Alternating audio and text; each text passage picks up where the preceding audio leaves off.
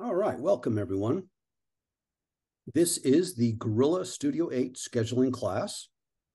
Welcome. Glad you're here.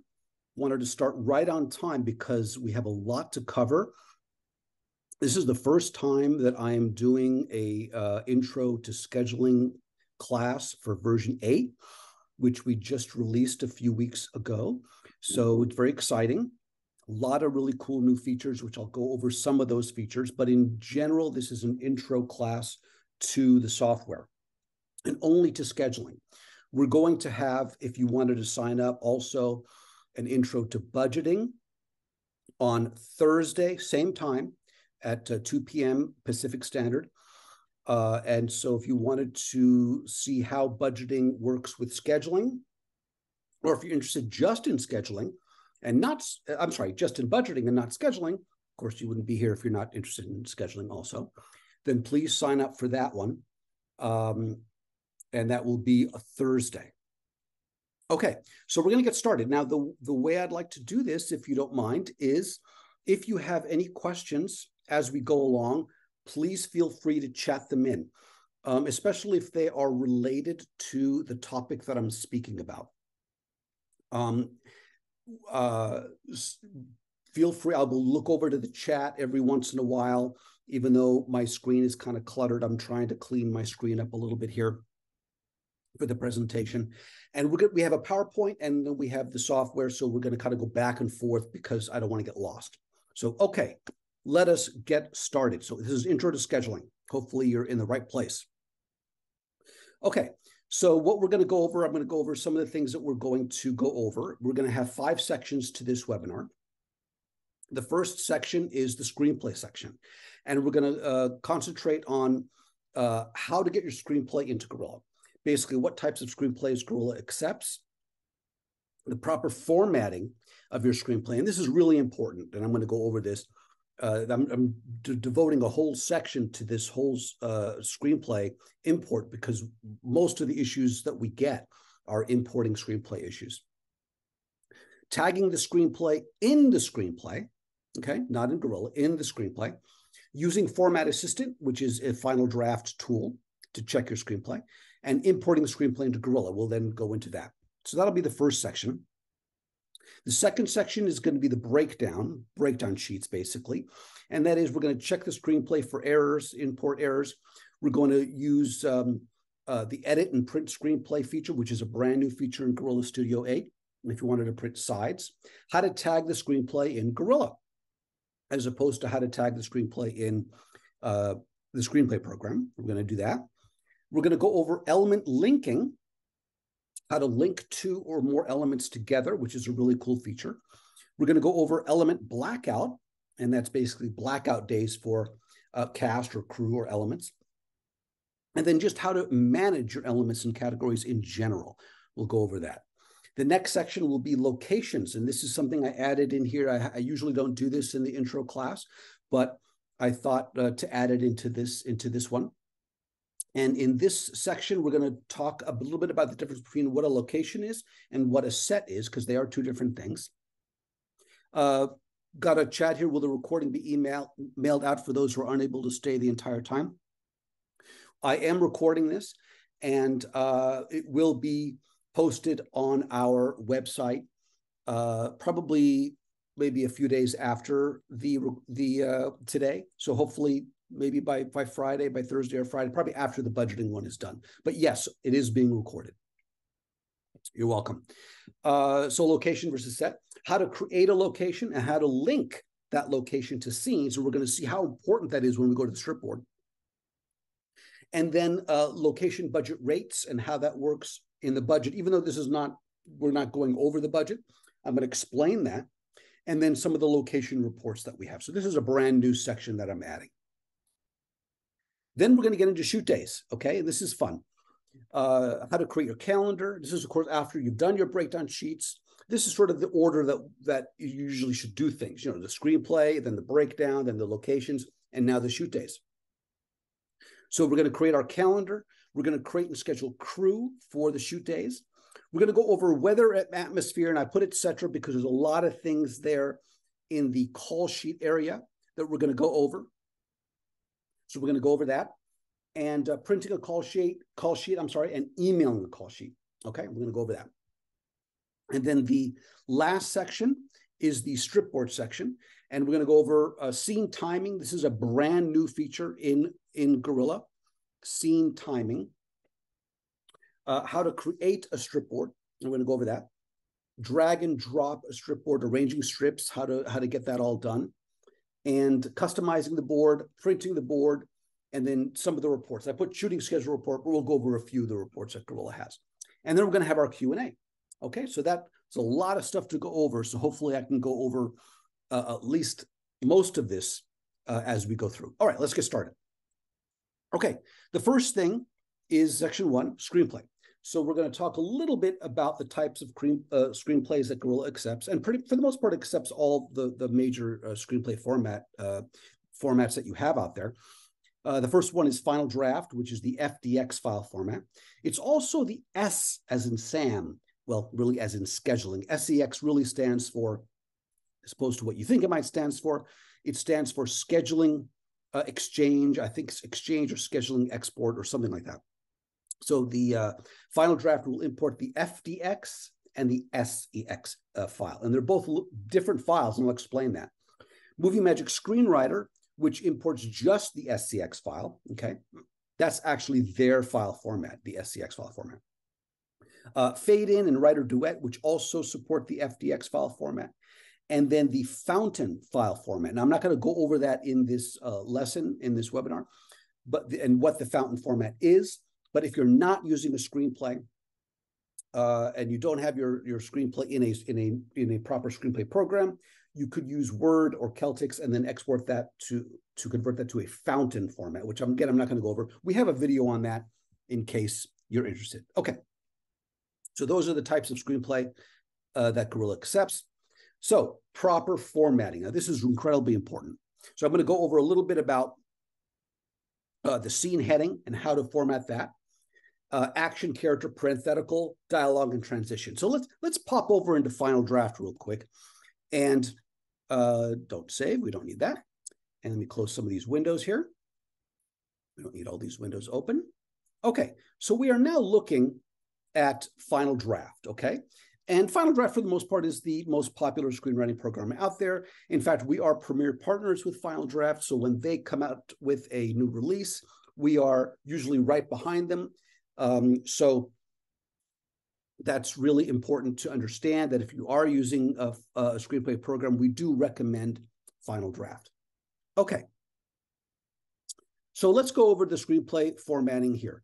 We have the first scene, exterior Beverly Hills, California day. So let's take a look carefully at the set field, okay? The interior set field. So we have EXT and then or INT for interior. Then the set, which is here, and then dash and then day. So this is a properly formatted set field, i.e. set field, okay? Same with the second one, exterior Hollywood day, down here, interior apartment 6C dash day. It's important to understand that after the dash, you must have a time of day, okay? Day, morning, night, that kind of thing. Some people will put later or moments later or continued.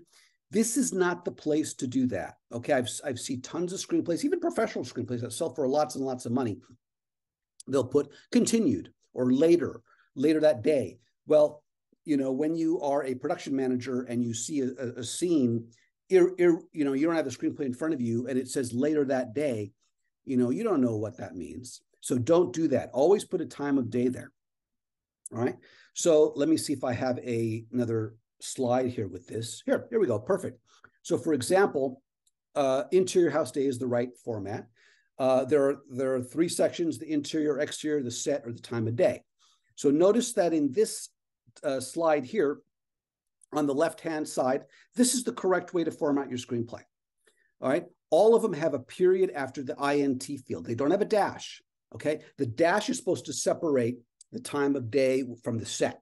Okay. So only one period and only one dash. If you don't do it this way, it will not import properly into Gorilla. Okay. Here's some improper formatting examples. So notice there's 2 dashes, and I've seen all these, so that's why they're here. So we have ext dash dash house dash dash day. I've seen that.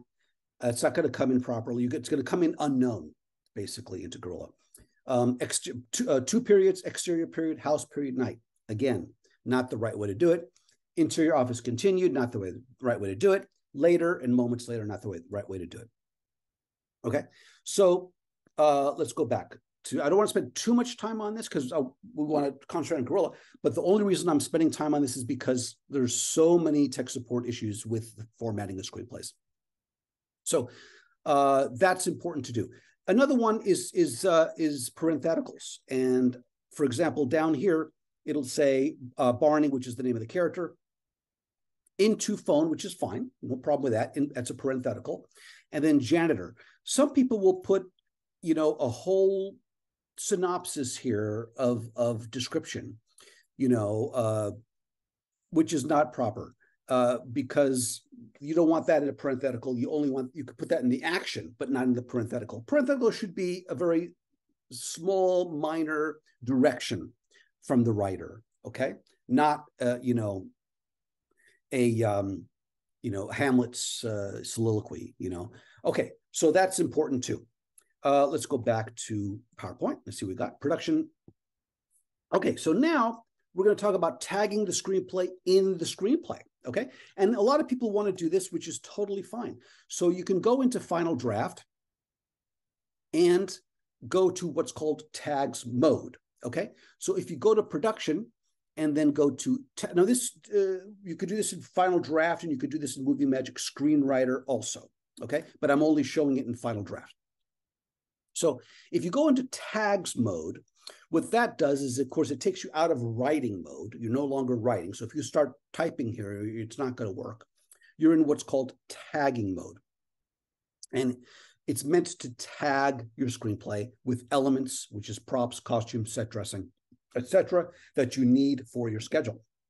Now, in this sample here, you can see there's a whole bunch of colored words on the page, and each one of these colored words or phrases is a tag, and the color is matched to a category, and I'll get to that in a bit. So you can certainly do this in Final Draft. You just highlight a word and tag it and attach it to a certain category. If you do that, this information will come into Gorilla when you import your screenplay into Gorilla. The tags will come in.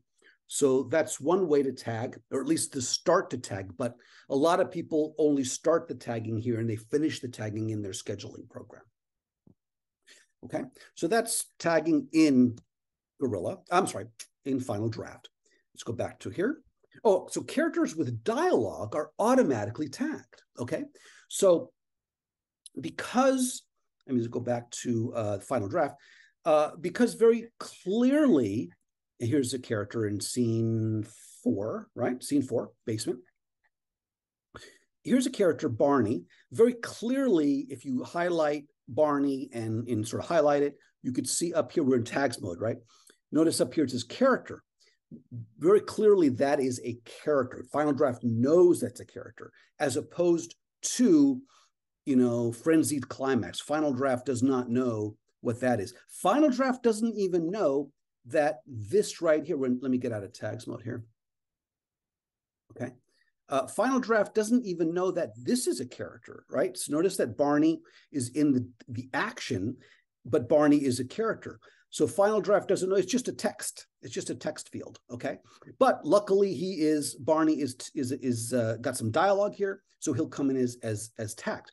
So if, for example, we didn't have that in Final Draft and Barney did not have any dialogue, you would have to tag Barney because Final Draft does not know that you have any characters in this scene, okay?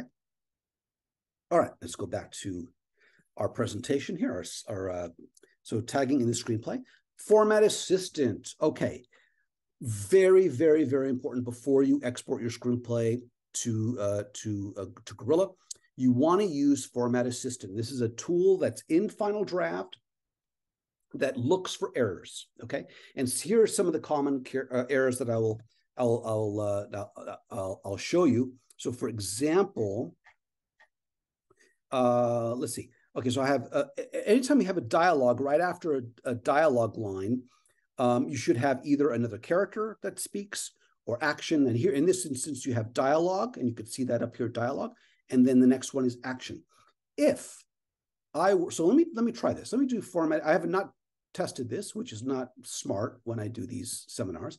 But if I do Format Assistant right now, which is right here under the Tools menu, and check it out, it says no errors found. Okay, this is a clean screenplay.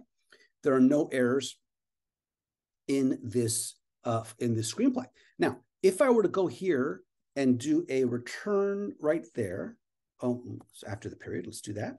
Okay, and notice that by default it shows it goes to character because it assumes, you know, after you either want character or action.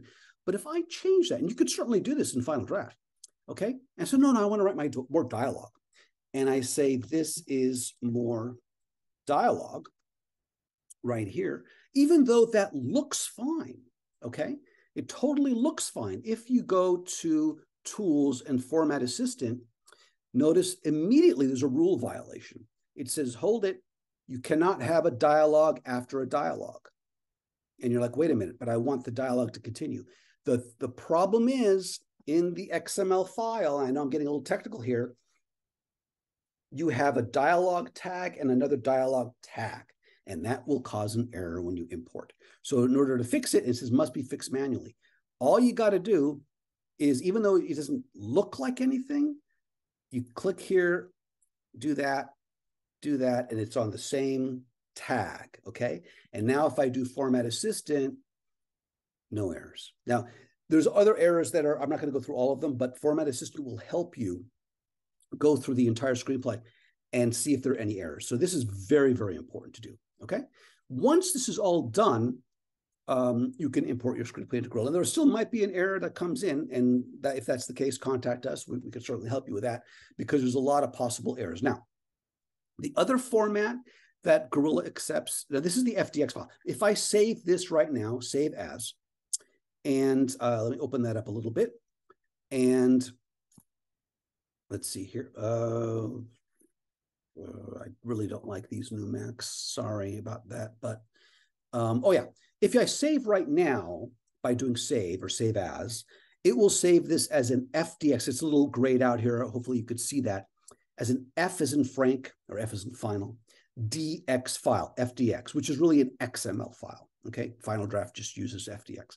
However, if I go to export file, export script, notice that's a different action. You can then, notice down the file format down here, there's another format you can choose, actually quite a few. There's one here called scheduling export. So I was wrong. Remember I said exchange, export. Scheduling export, which is the .s as in Sam ex file, okay? And then you could save it as the .scx file. This will also import into Gorilla. Now, the only difference is the scx file doesn't bring in all the screenplay display. It'll bring in all the tags, but not the screenplay display. But you won't get any errors. I guarantee you, if you do the scx file export, and if you're having problems with the FDX, the scx will not give you any errors. Okay. Anyway, so we're done with Final Draft. I think let's ready to go to Gorilla, yeah? Okay, let's see, importing, okay. FDX file, another thing, FDX file does take a little bit longer to import than the SCX because the SCX will take a few seconds. And the more tags you have, the longer the import. That's not a big deal, but it'll go through and tag all that stuff. Okay, let's go into the breakdown. All right, the first thing you want to do, I'm going to launch Gorilla. And when we first launch Gorilla, this is what you're going to see. You're going to see what's called the project manager, okay? And on the left-hand side, you've got your schedules, and on the right-hand side, you have your budgets. Now, these are just samples that come with the demo. You can, of course, delete them if you want. In fact, I encourage you to just look at them quickly and delete them so it doesn't clutter your project manager screen. So let's go into one. This is one, all three of these, by the way, were imported from Final Draft. Well, I think this one was Movie Magic Screen Reader. I don't remember. But in any case, so let's go ahead and click on it. So we're going to click on the schedule to go into the breakdown sheet. So when you first import a screenplay, and by the way, let me just show you real quick. Let me go back to the manager. To import a screenplay into Gorilla, you would just go down to the plus sign here on the very bottom. click on that and select the import screenplay option. And then notice it'll give you the same thing that I just told you, the FDX, SCX, or Fountain. If you have a screenplay in the PDF file format, so someone sent it to you, a writer sent you in PDF, you can get that in also by converting it to the FDX file if you have Final Draft. And if not, you could send it to us and we could convert it for you. So if you select the FDX file, and then it'll give you some common FDX issues. It'll tell you run Format Assistant before you do this. It gives you all this wonderful stuff. And once you do that, you select the file and go into it, you're going to see something like this, which is the breakdown sheet screen. Now, you'll see these video pop-ups come up a whole bunch because we do have videos for all these little sections. You could watch them, close them, click Do Not Remind, whatever. Okay, so once you are in the breakdown sheet, I'm going to go over now what we're looking at. Now, obviously, it looks pretty cool because we've got our scenes on the right. We've got our scene navigator here on the right-hand side, which you can click on, and you can go to that scene immediately, and you could see the dialogue. I'm sorry, the screenplay down here. If it's an FDX file, again, if it's an S as in Sam EX file, you won't see this information down there because it doesn't import. And all the colored stuff comes in, which is all the tags. Okay, so let's go here to scene 3, for example.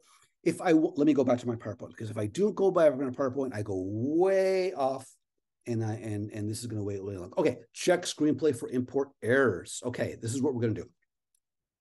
That's what we're going to do first before I go into tagging. Okay, so the first thing you really want to do is you want to check for errors, because it is very possible, especially if you do the FDX file, you have some unknown scenes that come in or some blank scenes. It's very possible. One error that you could have, and I've seen this a lot in Final Draft, is, let me go back to Final Draft real quick. So for example, here we have the character Barney, who happens to be a janitor in the screenplay. But let's say the writer in scene 8 or 9 or 10, instead of typing in Barney as the name of the character, typed in janitor, which is possible because the writer is just typing and da-da-da-da, or maybe misspelled Barney for whatever reason and didn't fix it because Format Assistant might not catch the misspelling, and it comes in as what'll happen is it'll come in as 2 characters. So you'll see here cast members, you'll see Barney and janitor. Okay, so you can fix that here in Gorilla. What you want to do is you want to combine these elements, combine cast members to one. So let's say, for example, now I don't have the error here, but I'm going to create the error. Okay, I'm literally going to create an error for you. Isn't that nice? Okay, so let's say I'm going to call this janitor. Okay, edit element after creation. No, we don't have to do that. I'm going to click janitor, and then what I'm going to do is I'm going to go to a scene here. Let's say scene 5, and let's see, scene 5. So janitor or Barney's not in scene 5, but I'm going to go into cast members and add janitor to scene 5. Okay. So now, if you could just use your imagination, Barney, remember, is the janitor. So what I did is, let's say in the screenplay for scene 5, I typed in dialogue with janitor and another character, Chubby, for example, and it wasn't fixed. So now I go here and I'm like, oh, shoot, I've got janitor in scene 11 or scene 5, and he really should be Barney. And I'm like, oh, how am I going to fix it? I got janitor, Barney. This is a mess. And if you click Barney here, you're just adding Barney to the scene and janitor. He's not going to fix it. So let's fix that. So in order to do that, we're going to go to elements. Let me turn off all these little video reminders. And we're going to find janitor. Okay. And we could do this. We could filter, find janitor here. And here's janitor right there, right, all the way at the bottom. Nope, right. And click info. And what we're going to do is we are going to use the combine element feature. And you could do this with anything, not just with cast members. You could do it with props, set dressing, what have you. So if you go over here and notice under schedule, there's an option that says combine elements, right? So another video. Okay, so well, actually, you know what you want to do? You want to go to this is going to the janitor. I want to go to Barney. So let's do that. You want to go to the main one, okay? And then select schedule combine elements.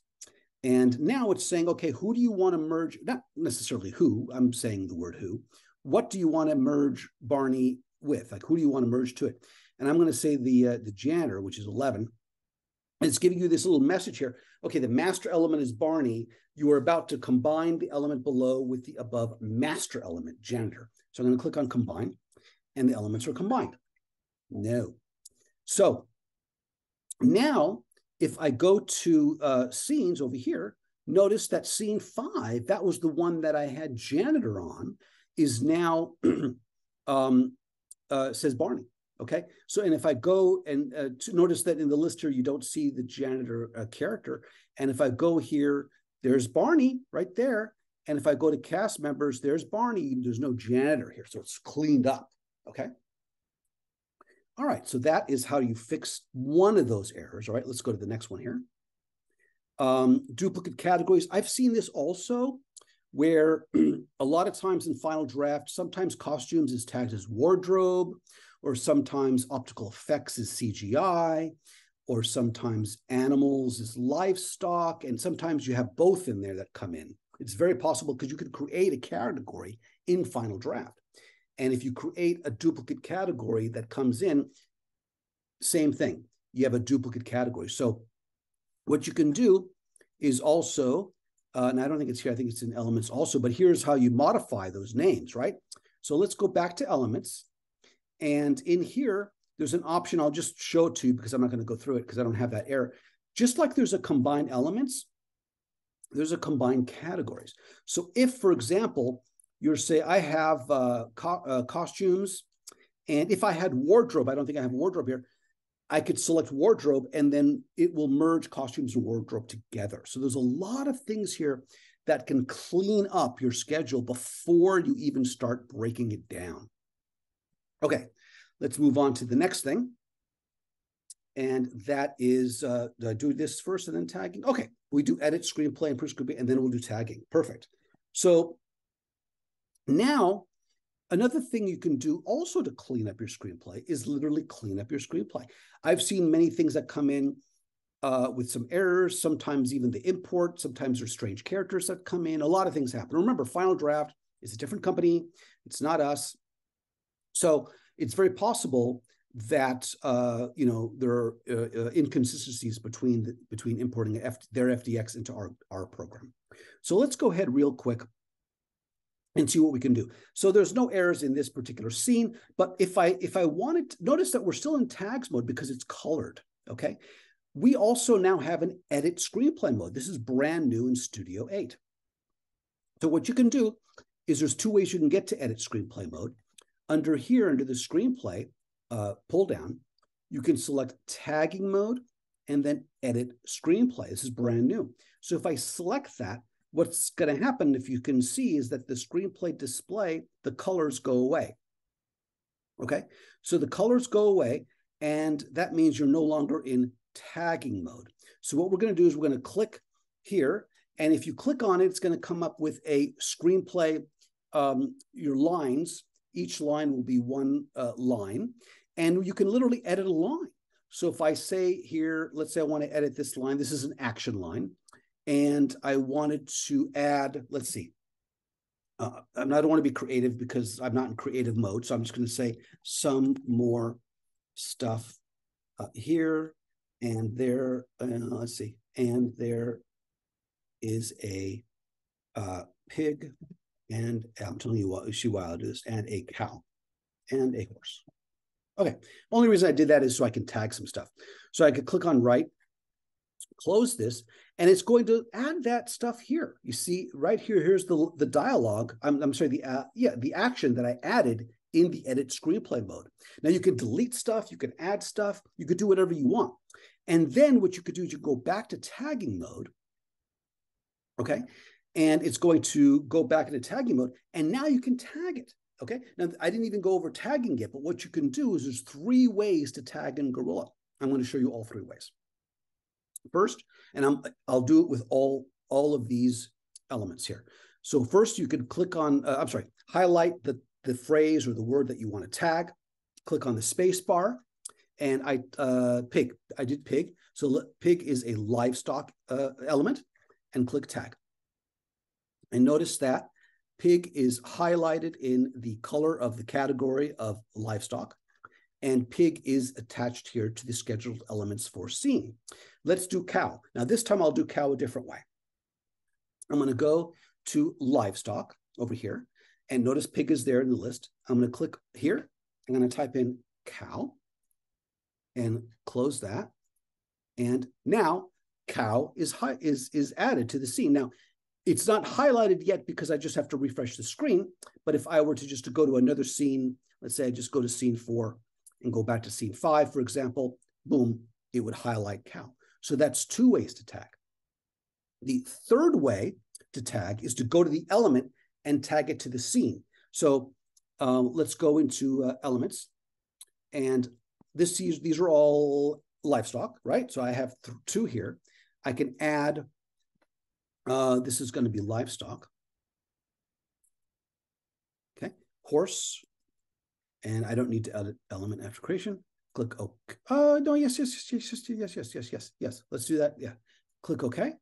And notice that I created an element called horse. So what I can do here is click. Now, of course, I could do a lot of other things here, but I can click on scenes. And I think I was in scene 5, right?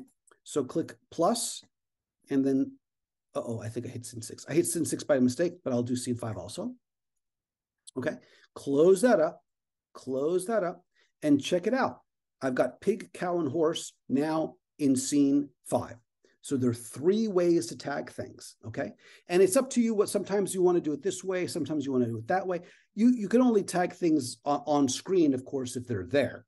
So if you want to tag something like barn, unless you want to put they're in the barn, but barn is not in the action. You can go over, to set dressing down over here, and you could say, let me add barn. Okay, and click OK. And boom, barn is added, and you can see there's barn. And of course, it's not going to show in the display because barn is not in the action. Okay, so those are the 3 ways to tag your screenplay. So of course, you got to. This is quite laborious to go through the entire. It's fun too. I mean, sometimes, but this is basically how you go through the entire screenplay, all the breakdown sheets now, and tag all your elements, your props, your set dressing, your costumes, etc. All right. Again, if there's any questions, please interrupt me because I'm going forward. So, printing. All right, this is brand new. Also, we have a feature now that you could print the scene, and it's really printing a side basically. So, if you see this little print button, it's all you do is click on it, and let's say you want to print this scene. It's not to print the entire screenplay, it's to print the scene on the set. So if you need sides for the actors or just to print the scene, if you want to do that. And notice, of course, if you do that, there is a pig and cow and horse that's added to the particular scene because we added it using the edit screenplay mode, right? So that's brand new in Gorilla 8. Okay, so let us go now to our PowerPoint and see what's next. Oh, the 3 methods of tagging, which I did on screen, by category, and from the element. Okay, so remember that. 3 ways of tagging your screenplay in Gorilla. Element linking. So I'm going to move on to element linking. So again, if there are any questions, please interrupt me. So what element linking allows you to do? Sorry, I thought I heard something. What element linking allows you to do is it allows you to link elements together, okay? So I've done a couple of samples here. So for example, if I wanted to see Barney, who's a cast member, and every time you see him, you want him with a certain outfit or a certain wardrobe, or costume, hat, what have you, you can link them together, okay? So you can see that there's a little chain link here next to Barney, which means he is linked to something, okay? Maybe one or more elements. So I'm going to close that up. I'm going to go to elements, and let me look at cast members and go to Barney. And notice there's a linked tab here. If you click on it, and there's a video on it, right? Barney, we have a group here called, and we could do many groups. So you could do as many groups as you want. This is, I just called it Barney group. So Barney is attached to two elements. One is a wardrobe or costume as t-shirt, and the other is a prop, a plunger. So that means that anytime, now I can add something else. Let me see, let me go in here and select the group. If I wanted to add, let's see, what can we add here? Plunger we did, cupcake, okay, why not? So if I wanted to add, a cupcake, for example, or something else to that, you could do that. I'm not sure why that's not doing it, maybe because I have to select the group. There we go, maybe that's why. There we go, okay. The group wasn't selected, so it didn't know where to go. So if I wanted to add cupcakes to Barney, which means every time that we see Barney, we want those three elements to be there together with Barney. So what I can do now is I can close that up, and let me go to a scene here that Barney's not in, and he is there. Let me see here. Okay. Oh, there's Hostess Cupcakes. That just happens to be there by default. I must have done this somewhere else. Let me see here. Oh, come on. Let me find something that Barney's not in. Okay, and there's, let me just delete Cupcake. Let me just delete everything. Hold on. Let me just delete everything. Why not? Remove scheduled elements. Okay, so now we don't have anything tagged to this scene, which is totally fine. So now we're going to click on cast members and click on Barney. And what's going to happen is Barney will come in with those elements attached. Okay, so that's really cool if you have a character that's a villain that always has a cape, if you're doing a Marvel movie or Star Wars or whatever, and they're always, having a helmet or something like that. And you don't want to do that individually because you have to add elements individually to everybody. Okay, let's go to the next scene. Next presentation. How to black out an element. Okay. So, similarly there's three different blackouts. I'm only going to go through one. You could black out a scene, you could black out actors, but I'm going to show you how to black out a particular element. So let's say, for example, a certain extra is not available on a certain scene, a certain day. So if I were to go here to elements and let me see my extras and man in pool. Okay, let's say man in pool. Now, let me see here. This is March 9th, right? Okay, so March 9th, this scene is scheduled for March 9th. So let's just make it easy and say that we're going to add this extra as a blackout day for March, and this is 2024, so I got to make sure I do the right thing. March 9th, right? Sorry. Perfect. Automatically, it'll say conflict, shoot day. So there's a shoot day there. So if I were to go, and that there's a little blackout symbol there too. If I were now to go to man in pool here and add that to this particular scene, we can add him. No one's going to say no, but Gorilla's not going to say no. But there's a flag here that says, okay, there's a conflict. So you need to look at that. Okay, so that's going to help you with your blackouts, with your element blackouts. All right, remember, you could also do that with scenes, and you could do that with other things too. Okay. Manage elements and categories. Okay, perfect. So I've gone back and forth from breakdown to elements a lot. So you've seen that. So if I click on elements here, this is my element manager. And by default, it usually comes in just alphabetical, but there's an option here to filter. So if you just want to see your props, you could just see your props. If you just want to see your cast members, you could just see your cast members. If you click on ID, you could sort it by cast members. If you wanted to sort by element, you could do that. Very easy to go through and kind of, okay, where are the livestock? Oh yeah, those are the livestock. So you could, this is sort of management of all elements. Each element, also you can go into the detail of that element. So if I wanted to go into pig info, I can do a whole bunch of stuff here. First of all, in this first detail tab, you can add a board ID. Not usually elements that are not cast members don't have board IDs, but you could certainly do that. You could do a description. So my daughter had 4-H, so we had pigs. So you could do a 4-H pig here. Oh, not dollar sign. 4-H pig, black and white.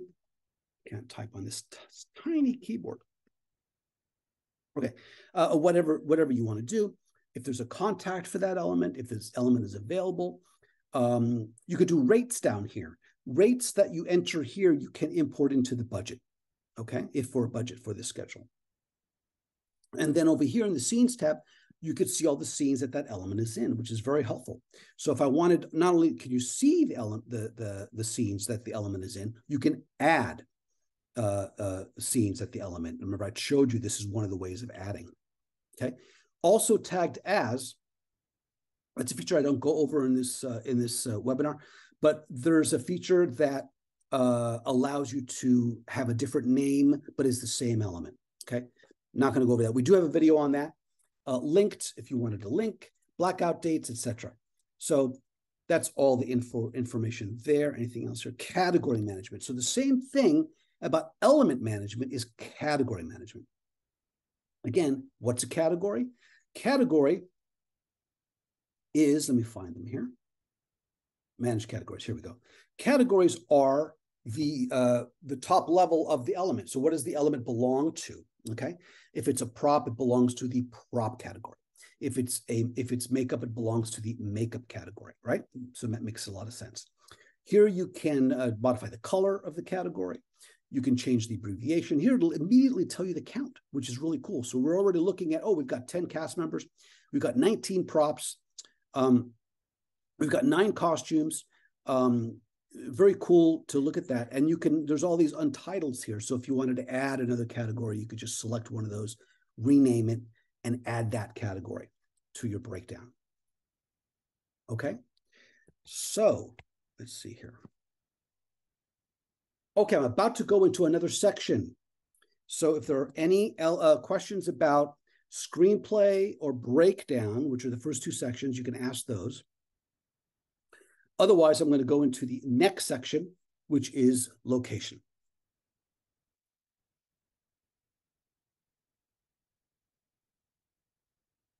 Okay, I'll move forward. So what is, let me look at the PowerPoint real quick, excuse me. Location versus set. Okay. A location,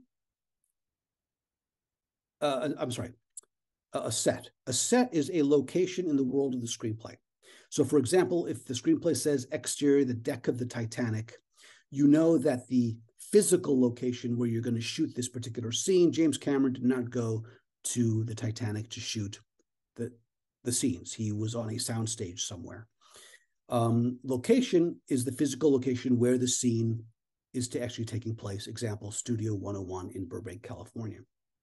So very important to know the difference between set and location, especially when you go to the board, okay? So if I'm looking at this particular scene, you can see that the set says ledge, 4th floor. So obviously it's in an apartment building of sorts in the world of the screenplay. And the location, now we just wrote Amanda's apartment, but this is supposed to be the physical location of the actual scene where you're going to go shoot the scene. So let me go into locations. If you click locations up here, this will take you to the locations module. Now here we've got 6 or 7 locations, and each one of these locations is a physical locale, okay? So for example, Sam's Diner is really Sam's Diner that is located at 1234 Sammy Lane. I'm sure that's not real, but in Dayton, Ohio. But in any case, this is supposed to be an actual physical location. And of course, you could put photos of that location if you wanted to, contact information, etc. Now, the scenes I'm going to get to in a minute. See this scenes tab. This is very important. So what you can do now is you can attach Sam's Diner to a scene in the breakdowns. So if I go to, now I think I have a few here, interior diner night, right? So if I go to scene 13, notice this is an interior diner and the location is Sam's Diner, okay? Makes sense. Now, if I click on here, it's going to show me the list of all my locations that I can create in the locations field. Okay. So let's now go into another one. And here's another one, interior diner. And Sam's Diner is also Sam's Diner, okay? So even though it looks the same, similar, it's not, okay? I could literally go through and say, well, let's put that in a man's apartment. Well, it's not going to make sense on the board, but this is something that you need to go through and add a location for every single scene, okay? Let me put this back to diner, and I'll show you why when we go to the board, all right? Okay. So creating a location in Breakdown, creating locations, link a location to set. I think I did all of that. I just didn't show you how to create a location. But what you can do is you can go down here into the plus sign and just, there you go. That's pretty simple to do. Once you create that location, it will be available to you to attach to a breakdown sheet. Okay. All right. Let's go on to, file draft. The next one, which is the rate. Okay, so I'm just gonna mention this. I'm not gonna go over it because I think we're going to the next section. But in locations, if you go to it, you can enter a budget. So, for example, this one here, there's a number to it. So, if you wanted to enter a budget for that particular, here we go, a budget for that particular location, you could do so, and then you could import that location along with the budget into the linked budget. Okay, later on when you start to doing your budget. Okay, shoot days. Let's move over to shoot days. So once you've got your screenplay imported, you've got your breakdowns done, your elements done, etc., and locations. That's important too. You got to do your locations. You can then go into shoot days. So let's do that. Let's create a calendar. Actually, we already have one, but I will show you how to do it. So if you go to back up to scene 1 here. If you click on the Shoot Days button, it will take you to the Shoot Days screen or the calendar. Now here you can create shoot days. And basically what you're doing is you're creating what's called a phase or a production phase. And within that production phase, there are shoot days attached to it.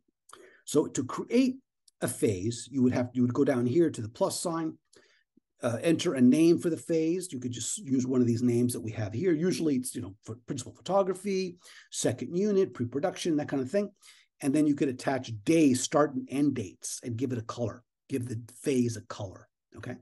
So I've already done this. I've actually done this 3 times because I've created 3 phases for this shoot. You don't have to create more than 1 phase for a shoot. You could just do 1 phase. But in this instance, I've done 3. One is called principal photography. One is called pickups a couple weeks later. And one is called underwater shoot. So I'll just concentrate on the first phase, which is principal photography. And here you can see the dates. The red indicates an off day, okay? And you can specify that when you create the shoot days, or you can specify that after you create the shoot days. And I'll show you how to do that. So once you've done your calendar, you can go through and each day, dig down on each day and start scheduling things that you need for that day.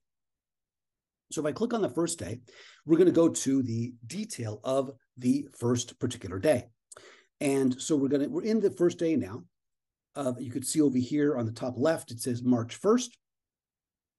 6 a.m. by default is the call time. You can change that, of course, just by clicking on it and changing the call time. You could enter the sunrise information, the sunset information if you want. And then you can enter the first shot, all that kind of stuff. All this information you can enter in this video. Okay. So we're on March 1st. We're looking here at the crew call times and the tab. You can notice all the tabs here. All these tabs are basically here just to accommodate and to cater to March 1st, to our shoot day, March 1st. Okay, so here I've got all my crew. Look at that. I've got all my crew entered here. So let's say, for example, I'm going to get rid of them all by deleting them. There. Now, it's kind of scary that I did that. I just removed them for the shoot day. I didn't delete the people, okay? So let's say I come in here for the very first time and I want to add some crew. I could do this one of two or three ways, actually. You can literally go to the crew module up there, or you can click on the plus sign here.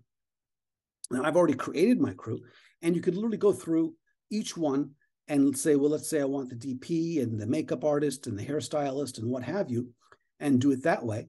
Or Let's delete this real quick. You can say just add them all. Just add all crew to the shoot day, which is what I did. And then you can go through each call time and say, well, let's give this guy 6:30, let's give this guy 8 o'clock, and each individual crew member can have their own individual call time. Okay. There's an OC here, by the way. The OC means on call. So if I click that, that means that there's no call time for them, but they better be ready to go if they're called for that day. All right. The cast call times, which is the second tab, this tab here, notice the difference here. If I go to crew call times, notice that there's a plus sign down there, which allows you to add crew to that particular shoot day. The cast call times, there's no plus sign down here because you cannot add cast to a shoot day. You add cast to a scene, okay? And that's where the strip board comes in, and I'll get to that in a minute. Now, all these other tabs like weather, hospital, atmosphere, customized call sheet, all this is for the call sheet. Now, I'm not going to go over a lot of these because these are very detailed things that we have for the call sheet that you could do, but I will show you where to go if you want to learn more about it. And we've got our training videos, scheduling, and we've got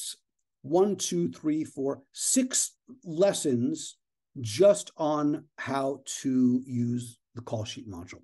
Okay.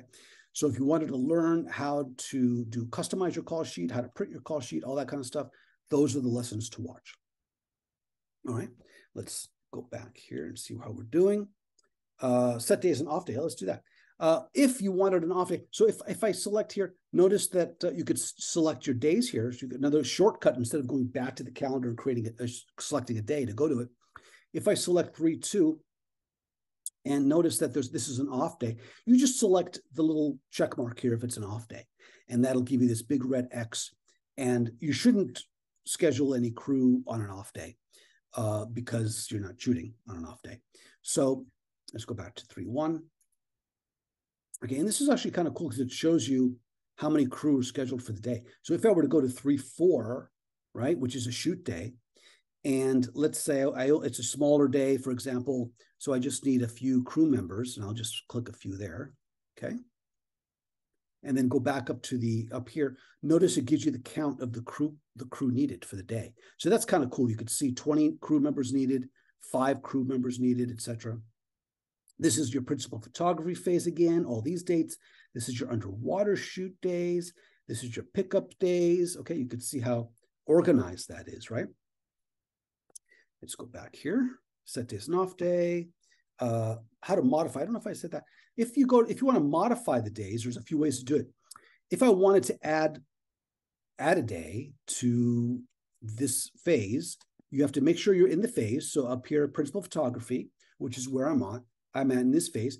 If I click 11, it's going to say this day is not part of this phase. Do you want to add it to principal photography? You could click continue and it'll add it.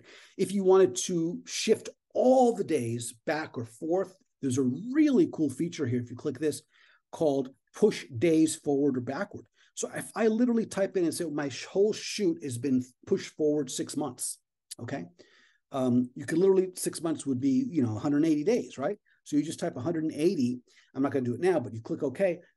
Boom, immediately this will be, April, May, June, July, August, September, whatever 6 months later would be.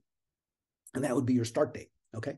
If you wanted just to, change it from, 3/2 to 3/10 or whatever, you could do that here too. You could just select the different dates that you want there and do that. So that's how you modify days. Okay. All right, let's go to the next one. Creating crew, I did that.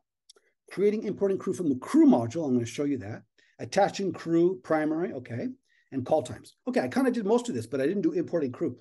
So let's do that. So remember I showed you how to add crew from shoot days. You can also create crew from the crew module. So if I click on the crew module, you're going to see all your crew members here in this list. You could also do a filter here also, which is kind of cool. This time, instead of filtering through the category, you filter through the department. So if I want to see all my camera crew, if I had a second assistant camera here, they would be there, etc. If I wanted to see all my makeup, I probably only have 1 or 2 makeup in here. If I wanted to show all again, you go like that. So if I wanted to add crew, this is where you would do it. You could click on the plus sign here, add a crew, and then add a title to that crew, okay? And we have, tons of titles to choose from. You could select one of these or add one of your own. Another way to add crew is to import crew from either another schedule or a text or Excel file. So if both of them are pretty cool, if you wanted to do an Excel file, if you click that, this will give you an import map, okay, to follow. So make sure that your Excel file, you don't have to use all these fields. You really just need the first name and the last name, to be honest with you. Maybe the email address, which is column I, right? So if you just do A, B, and I and leave everything else blank, that'll work. And then you could do enter your titles and departments in Gorilla. And then import that. It'll bring all your crew in. But a really cool thing that we added is the ability to import crew from another schedule. So if you have multiple schedules, now I only have 2 here, but if I wanted to import, I'm sorry, 3, this is the other 2. If I wanted to import the crew from the Norman schedule, notice it's telling you that there are 5 crew there. I can click that and those crew members will pop into this schedule with all their contact information. Okay, so that's how you kind of manage your crew. Okay, call times for crew. I showed you that, how you could do call times, right? Okay, setting up a call sheet. I started here. So let me go through here and see and do a call sheet. And what's the next one? After that, I'm cheating, printing. Okay, I'll do those 2 at the same time. Okay, let's go back to shoot days. So going back to shoot days, this and then going into the call sheet area, which is going into the day. Okay, once you get all this information in, okay, you can, if you want to, you could print a call sheet. And with Gorilla Studio 8, we have now integrated call sheets into Gorilla Studio 8, which we used to be a separate program that did integrate, but not nearly as nice as it does now. Now it's built in, so it's really, really cool. This is an add-on module, but if you get it, it's very, very cool.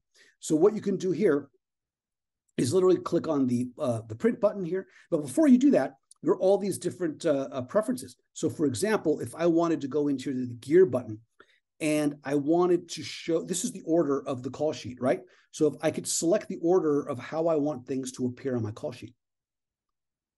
So I can select scenes first, then cast, then crew. If I don't want elements, I can skip elements. So if I don't want to show all my props and this and that on the call sheet, because sometimes you do, sometimes you don't. Shot information, all down here. All these other preferences, your production company, your logo, and then even more preferences here. Show it this way, show it that way. There's so many different things you can do. And then, okay, that's fine. So we really didn't do much. And then we can go here and click on call sheet. What it'll allow you to do is it lets you to select a template to use, and you can sort of see basically what it looks like in this little image.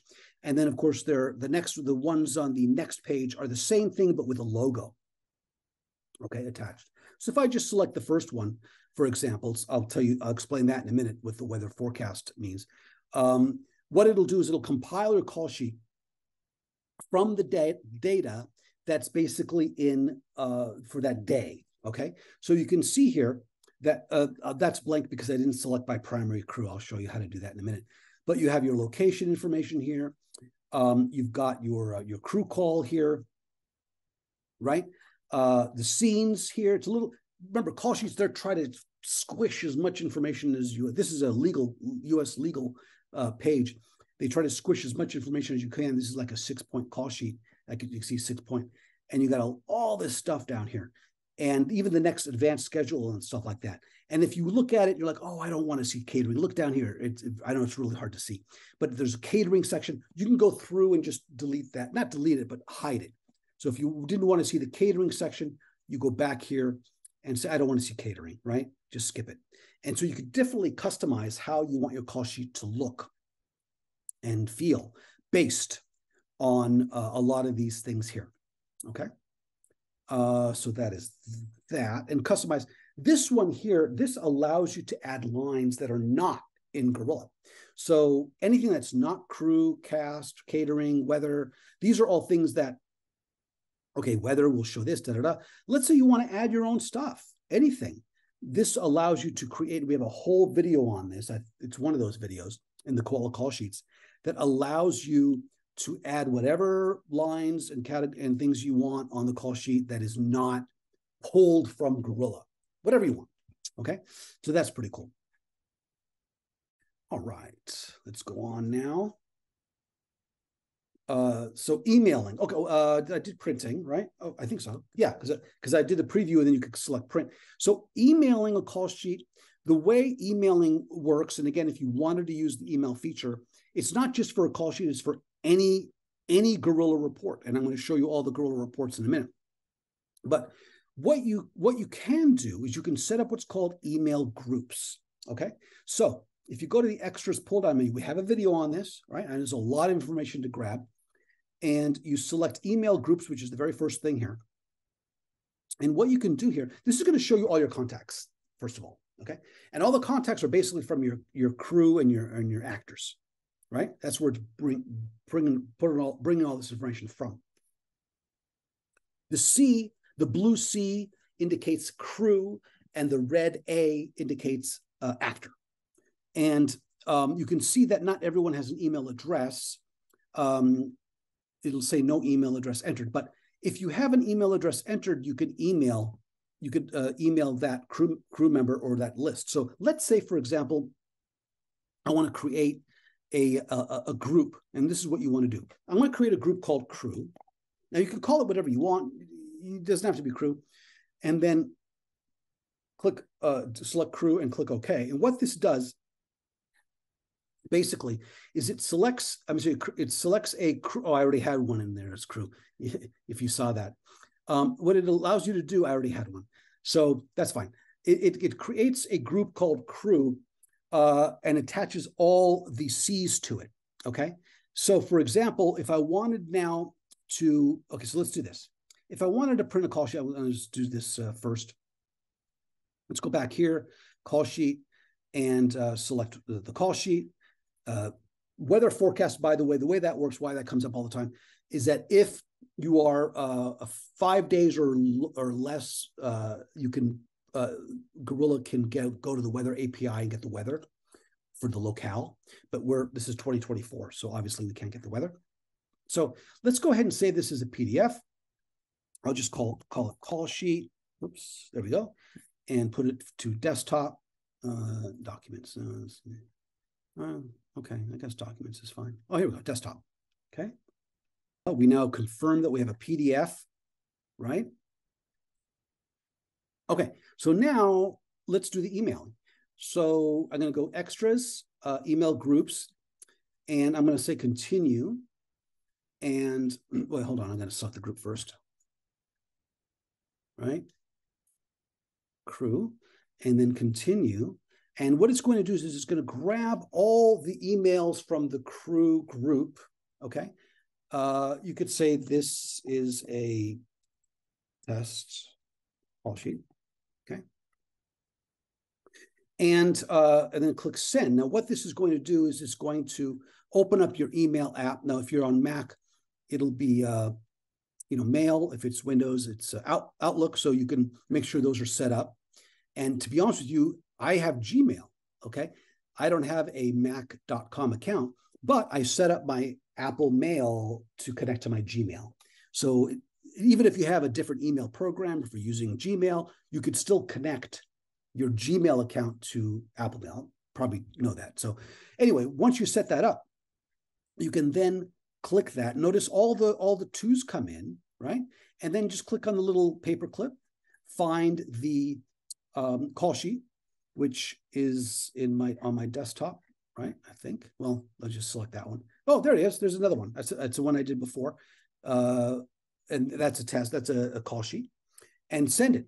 And so immediately my cast and crew will get my PDF. Okay. Let's close that out. All right. Let's see how we are here.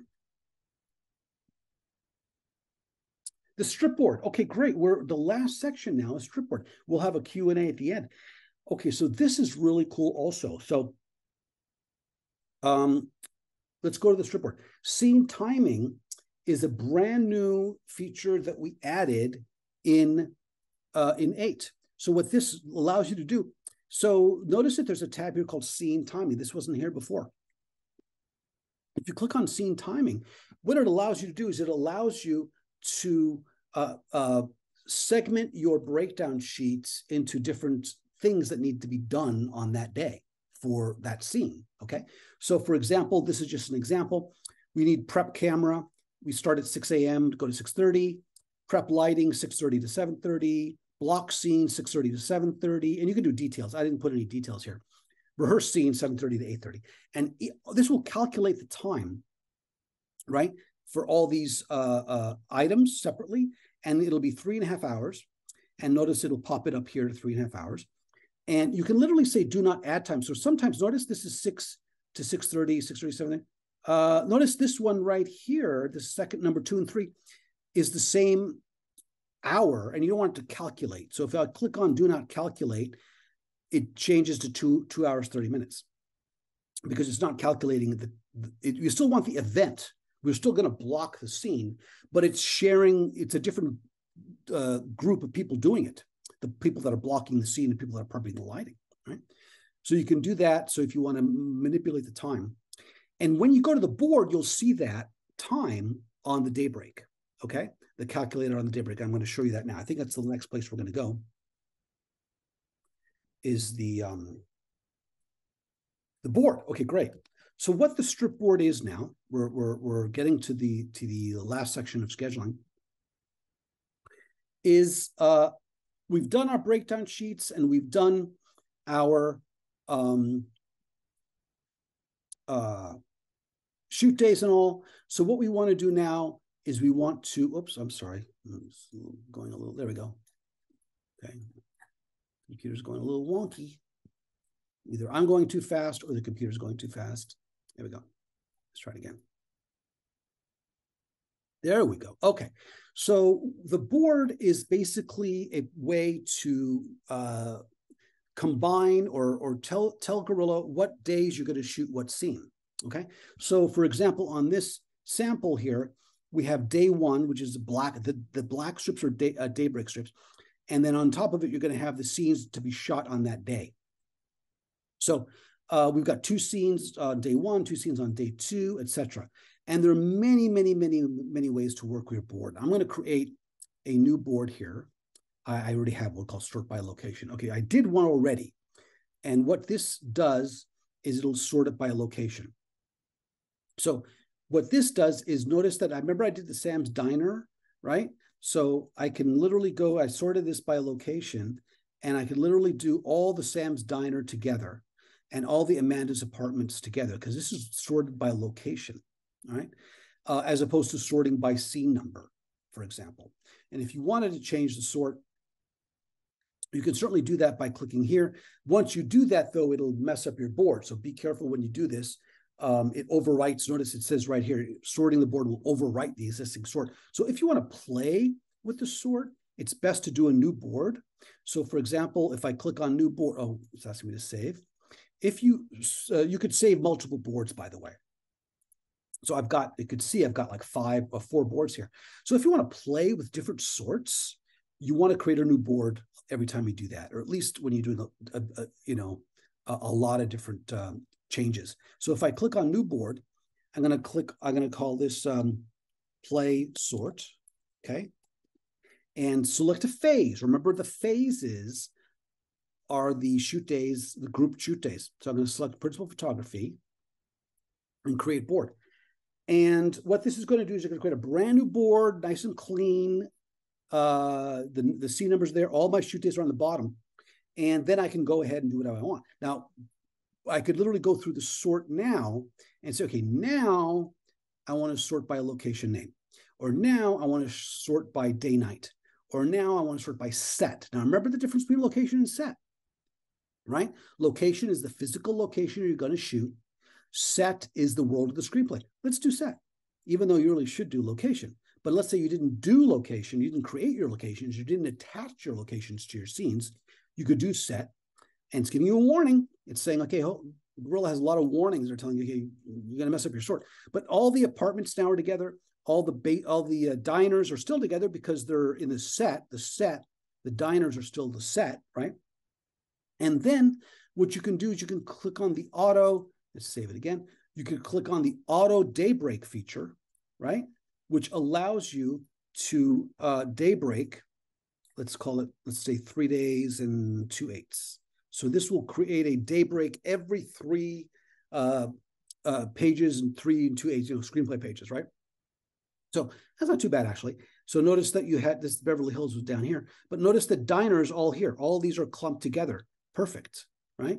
So then you could modify it, what you want, save your board, and now you've got multiple boards. Now this is a backup you could turn off, by the way. It's doing a board backup. So if you click board up here, this is going to show you all your boards. The one that is checkmarked green is your default board. Okay. So every time you print a report or do a data days or do whatever you want to do, it's going to default to this. You can change that. These are your play boards or your temporary boards. Okay. Right now, anything that you do with Gorilla in terms of reports is going to be based on your principal or your default board. So let's go back to our default board. Okay. All right. Let's see what's next. Sort by, auto sort, auto daybreaks. Doing good. Moving multiple strips. Okay, I'll show you that. Okay. I think I might have showed you that, but if you wanted to move a strip, you just click on it and move it up or down. If you want to do multiple strips, you just use the shift key and move it up or down, right? If you want to do non-contiguous strips, or not contiguous or consecutive, I don't know. I think you do this one. So the option, you can't see what I'm doing, but you do that. And then you can move those up or down, right? What else was there? I forgot. Moving multiple, shift, command, banner. Okay. Another thing you want to do sometimes is create a banner strip. So let's go ahead and save our board because I think we did some changes. And a banner is basically just a note on your board. So if I wanted to put a banner between apartment and diner, let's say it's a company move, okay? So how do you select strips and move together? I did show you that. So select those 3 and just drag and drop. And those 3 moved. Okay. I literally just moved those 3. You select, I'm doing a shift select right now. So if I move them back, hold down the shift key. Oh, sorry, shift. There we go. And notice it says the gray, it says multiple strips over there, if you can see. And then there we go. Those 3 move down there. Okay. And you can also, I really should turn that off. That's really annoying. Yes, but you moved scenes that weren't together. Right. It's the option. You can. I moved scenes that were together. That they were together. If you do the command key on the keyboard, you can do scenes that are not together. You have to hold down the key. You can't see me, but I'm holding down the command key when I select the board. These three non-contiguous. You want to use contiguous. Now, if I drag apartment 6C, all those 3 will move. Okay. Yeah. Good. I'm glad. Okay. Oh, that's print. No, I don't want that. I wanted to save. There we go. Okay. Oh, let me turn that off because that's driving me nuts. Scheduling preferences.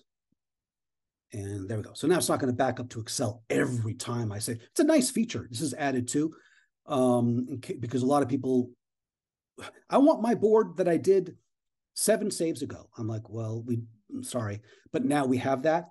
It literally takes 2 seconds to save it to Excel, but you have to go back and kind of figure it out. But it saves to an Excel file. Okay, but now I turn that off. Okay, so now, so up here, horizontal large for those people over 60, which I'm getting there, and then horizontal thin if you wanted to really see a long board, or vertical if you wanted to do the old style vertical, right? And then back to vertical, horizontal, right? was I going to show you? Oh, banner. So let's say you have a company move between these two scenes. You click where you want the banner to appear. You select insert banner, and you can type just a small note. It's not meant to be, a whole, big thing, but it's supposed to just be a note. Okay, you could do whatever you want here, and then save the board. And now we've got a banner, okay, that will print on the board. That's how you do banners.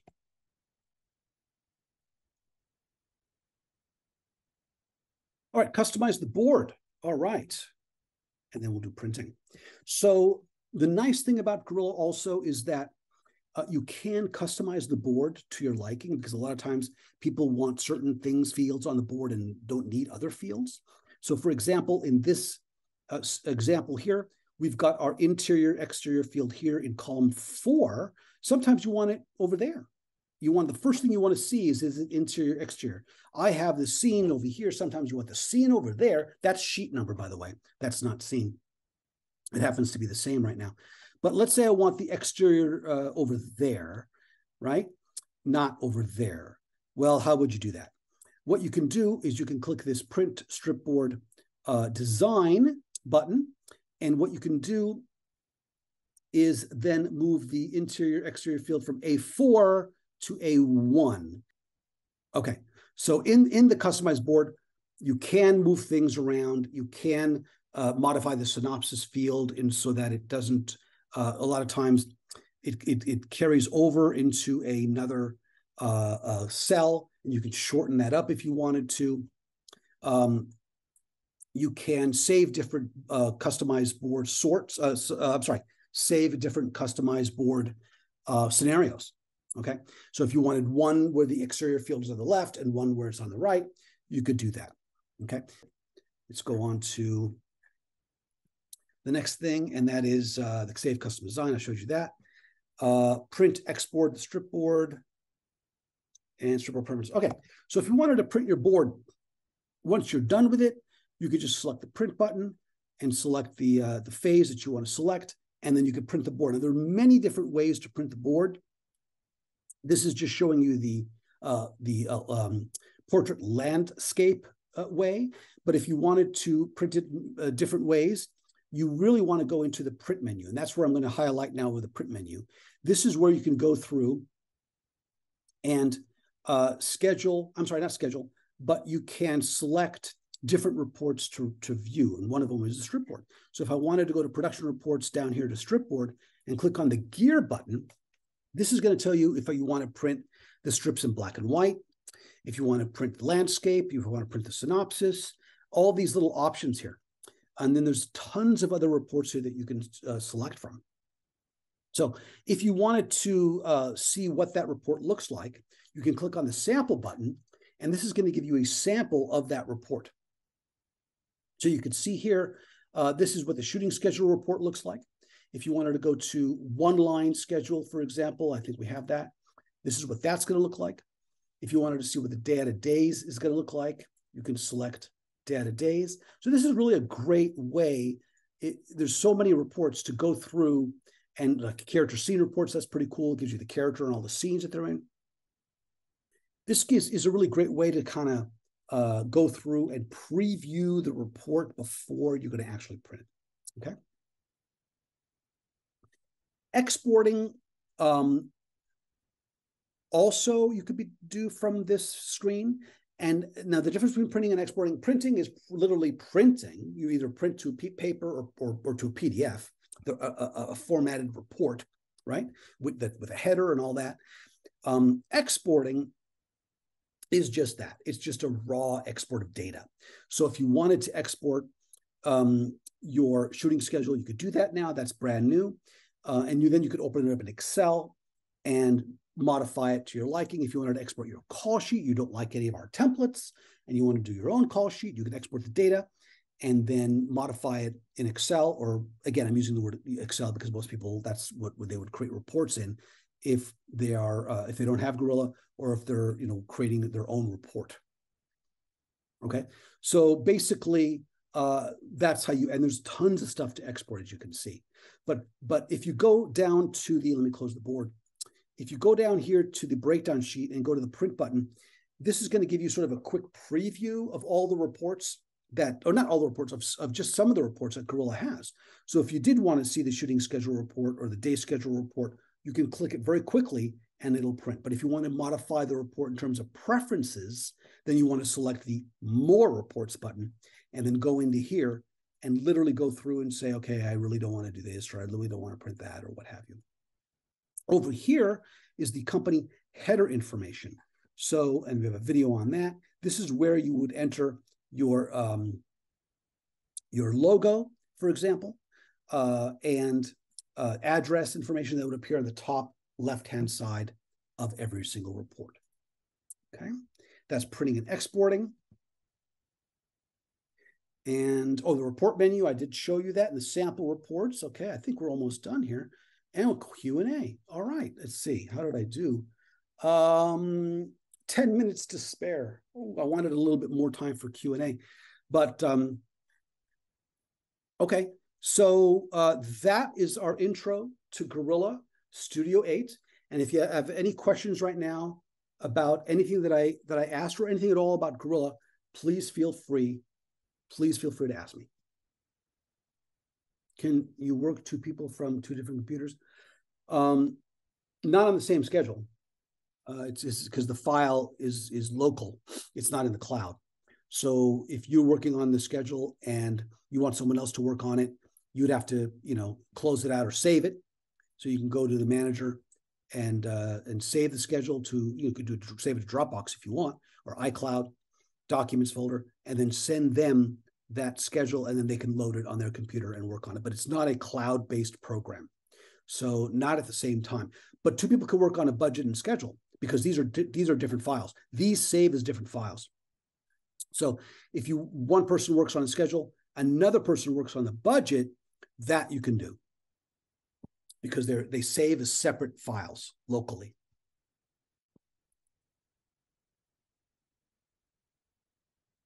Excellent. Sarah, right. You emailed me today. Perfect. Excellent. Thanks. Glad you could make it. You're welcome. So you can send the schedule and other person. Yeah, of course. I mean, it's just like anything else. Think about working on a screenplay. The final draft, you'd save it, send it to someone, they would work on it, save it, and send it back to you. It saves it as a document.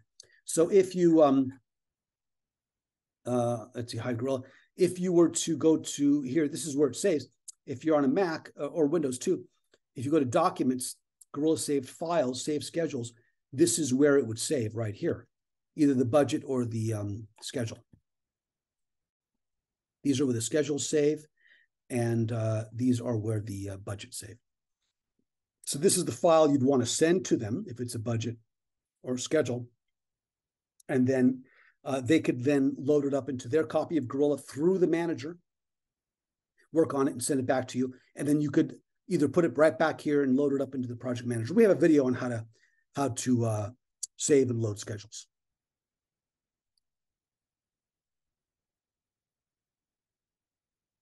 Excellent. I'm going to sign off unless there's another message. I'm sorry, unless there's another question. If you can think of a question and you didn't get a chance to ask, you could chat us online or email us, and we will be happy to answer you. So I'll wrap it up now, and I'll give one more chance for any other question for another 15 seconds, and then I'll sign off.